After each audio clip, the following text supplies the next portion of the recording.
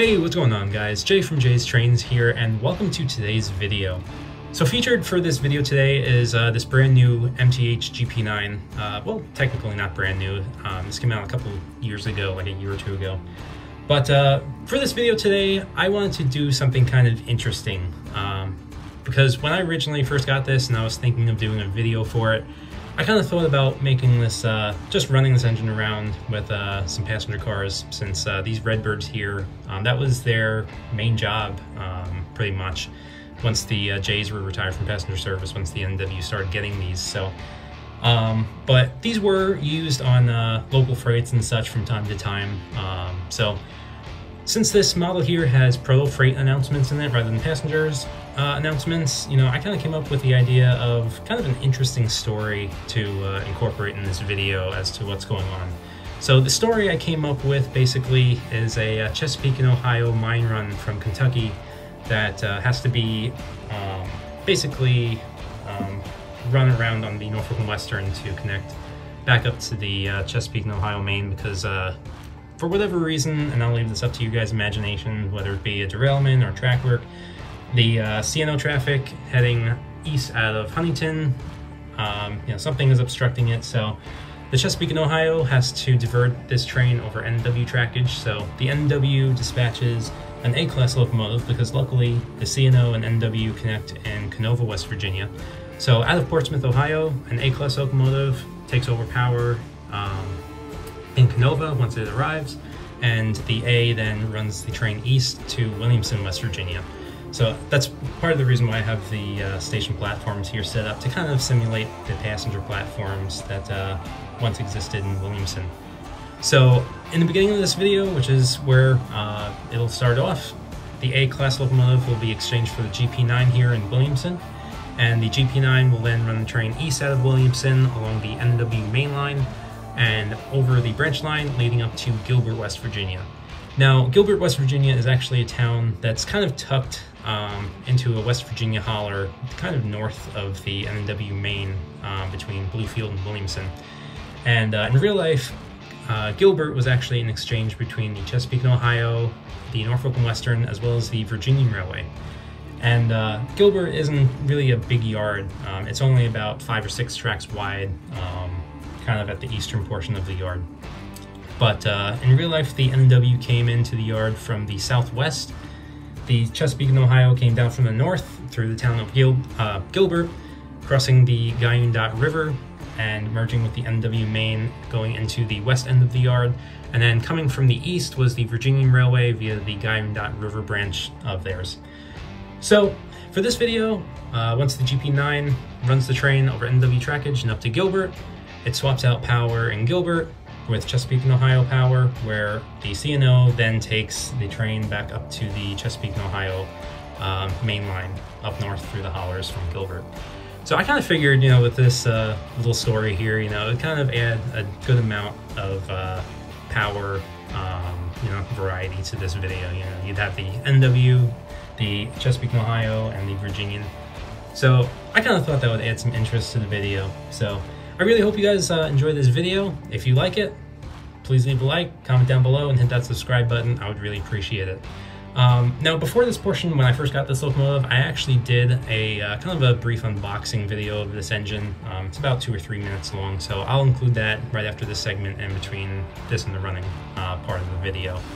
But hopefully, you know, you guys will like the little story behind this, and if you want to see more of this kind of stuff, you know, leave a comment down below and let me know, and I'll try and see what I can come up with. So, with that being said, hope you guys enjoy the video.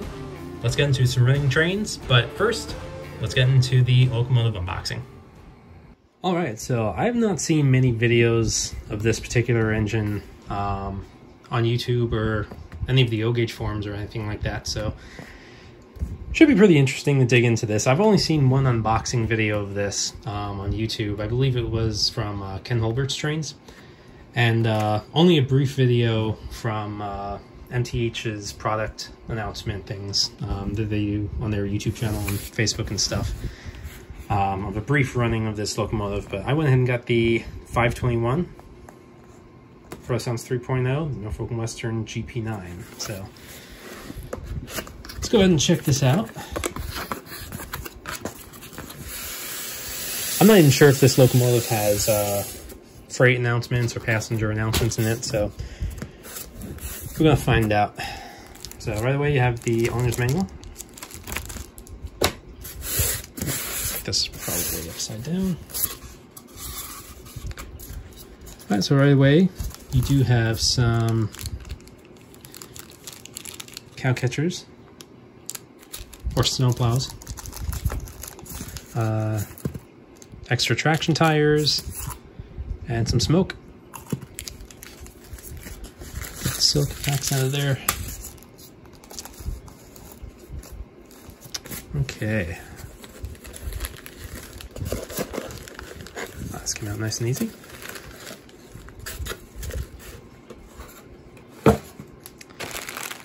All right. It's the first time in a while I've actually gotten an MTH engine, so I'm looking forward to seeing this. Oh yeah, that looks nice.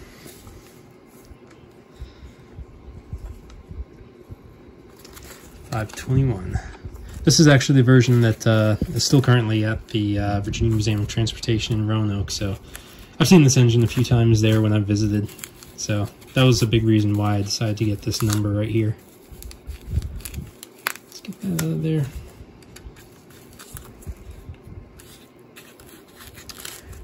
It's interesting, I've never seen, usually this is one piece, but multiple pieces were put in there to give that a little bit of extra cushioning. Let's get this out of there.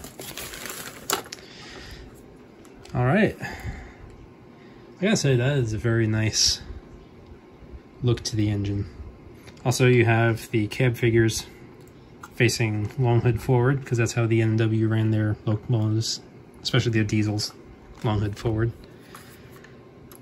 So in other words, what normally would be the back is actually the front on this locomotive.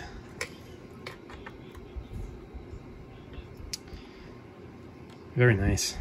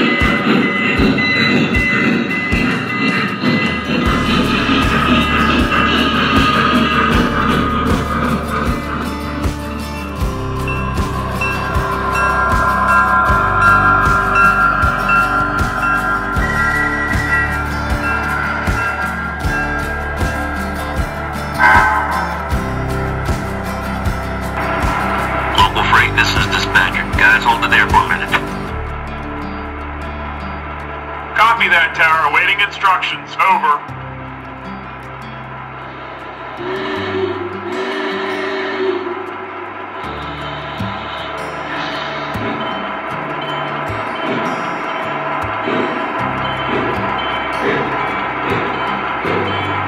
Check that oil level.